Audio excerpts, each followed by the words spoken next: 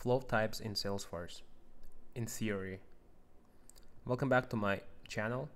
Today we're gonna be exploring this topic. As you can see, flow types in Salesforce.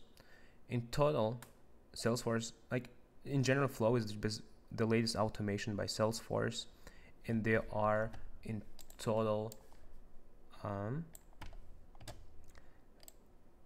5 types of flows, right?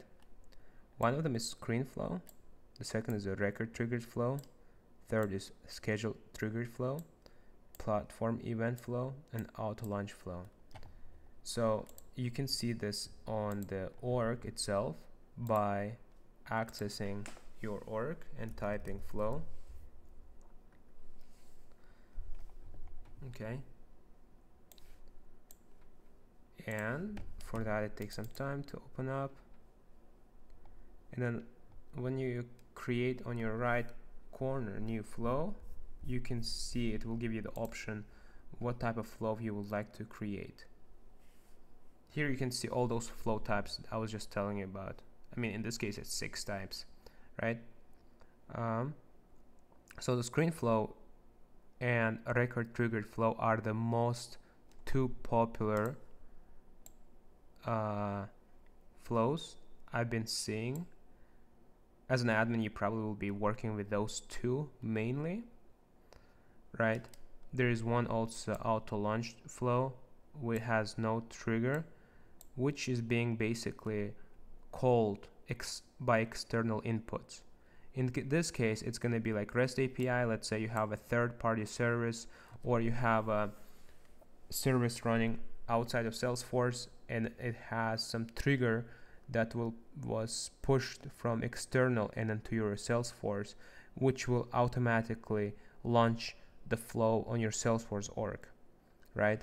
So let's say you have a ERP and there's some account was updated on ERP, and basically there's a API call out externally to your Salesforce, and that's how the auto launch flow will be launched.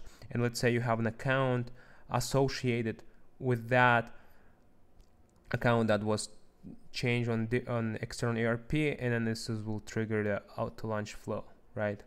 So as I told you earlier, it's more advanced version of the flow, right? Most of the time you will be using screen flow, which is basically I guess it's screen. It guides user through the business process. As you can see, some quick explanation on the bottom.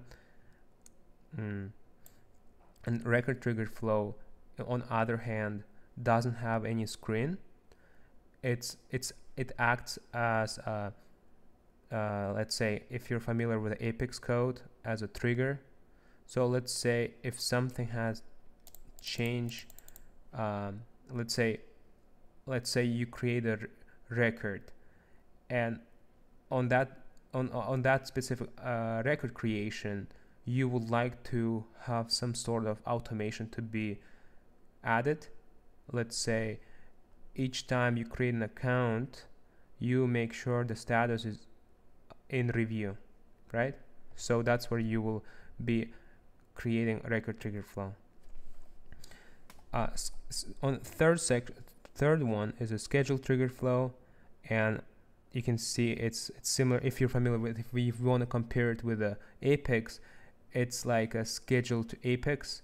So basically it will run on specific time of the day, time of the week, or a month.